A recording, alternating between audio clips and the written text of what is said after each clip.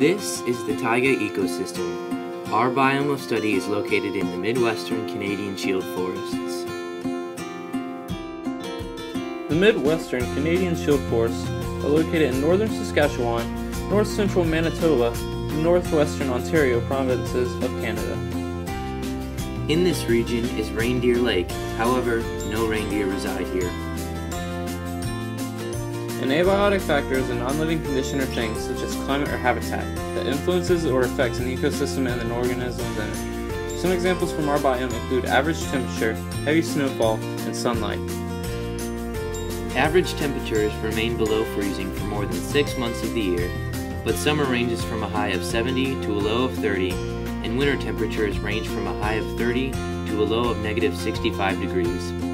This means that animals have to adapt to how they find food and survive in cold temperatures because they are this way for most of the year.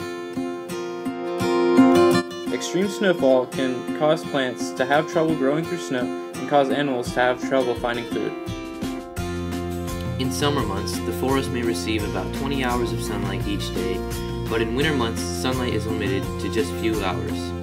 In the summer, the sunlight has effects of rapid plant growth, but this only lasts for about 3 months. A biotic factor is a living thing, such as an animal or plant, that influences or affects an ecosystem. Some producers in the taiga ecosystem include white birch trees, jack pine trees, balsam poplars, and white spruce trees.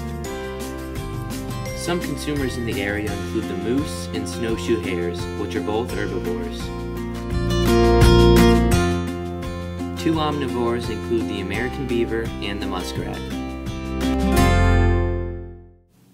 Two types of carnivores in the Midwestern Canadian Shield forests include the Canadian lynx and the bald eagle.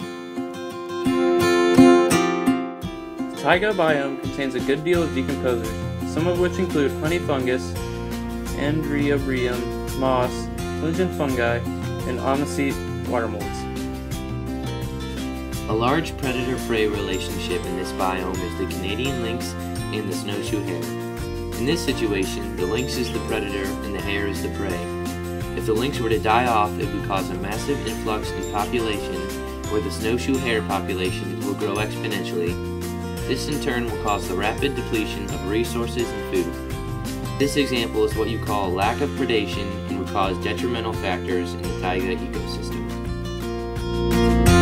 A symbiotic relationship in the area is a parasitism relationship between ticks and other parasites and the snowshoe hare.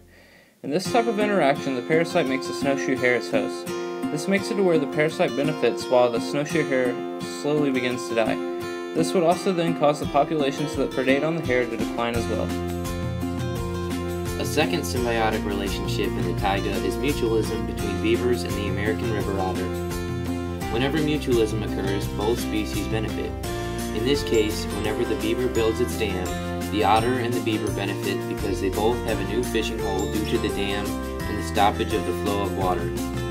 This makes it to where the resource for food is increased, allowing for their populations to grow.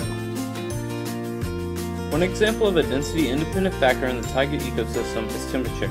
This is because the temperature in the ecosystem varies so much that some populations cannot stay in the ecosystem due to extreme hot or cold. Competition is a huge density-dependent factor in the taiga ecosystem. This is because there are so many different species of animals that live in the ecosystem that eat the same thing. This makes it to where the rivaling species have to compete for food in order to survive. This goes over to our next factor, competition. In the taiga ecosystem, there is an interspecific competition between the American beaver and the North American river otter. This is because both of them have a very similar diet and live in practically the same sort of environments. In this situation, both species love to eat fish, but the river otter usually beats out the beaver when it comes to eating fish. This then in turn means that the beaver has to rely on various types of vegetation. This example of competition is beneficial to the ecosystem because even though the beaver isn't eating fish, it is getting more energy from the vegetation it is eating. This is a food pyramid of a taiga ecosystem. On the very bottom are the primary producers, which are the plants. The next section up is the primary consumers, which are the herbivores. The next section includes the secondary consumers, which are the predators. In the very top section is the tertiary consumers, which are predators. Only 10% of the energy is passed on to the very top level of animals. A food web of the taiga ecosystem will show on the very bottom primary producers, which include plants and algae, and also decomposers, which include fungus.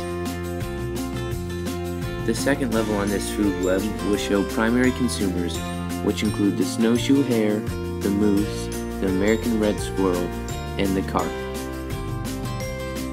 The third level on this food web shows secondary consumers, which include martens, beavers, muskrats, and voles. The fourth and final level on this food web consists of tertiary consumers, which include the Canadian lynx and the bald eagle. The biogeochemical cycle in this area includes the water cycle. Rivers, lakes, and streams all run through this region and evaporate. Then, the evaporation forms condensation in the clouds and is brought back down as precipitation, usually in the form of snow or rain. Trees and plants also go through transpiration, and the water is evaporated off the leaves. If a natural disaster went through the taiga ecosystem, such as a flood, life would cease to exist in the ecosystem because there aren't resources for different species to survive. Therefore, organisms wouldn't be able to come back easily, and since there are so little months of sunlight in the region, it would be extremely hard for things to come back to life. If organisms came back to life in the ecosystem, it would first include different plants and trees, and then would go on to animals and decomposers. Industrial logging and deforestation is one major human factor that affects the taiga ecosystem.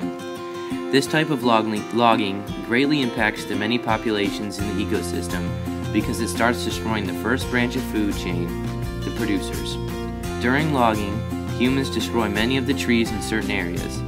This then causes the destruction of much of the first branch in the food chain, the producers, the most vital branch in the food chain for an ecosystem to provide and survive. For the future, most animals in the area will either die off or leave the ecosystem. This then makes it to where the ecosystem is inhabitable for probably the next few decades, or at least until more trees and plants start to grow.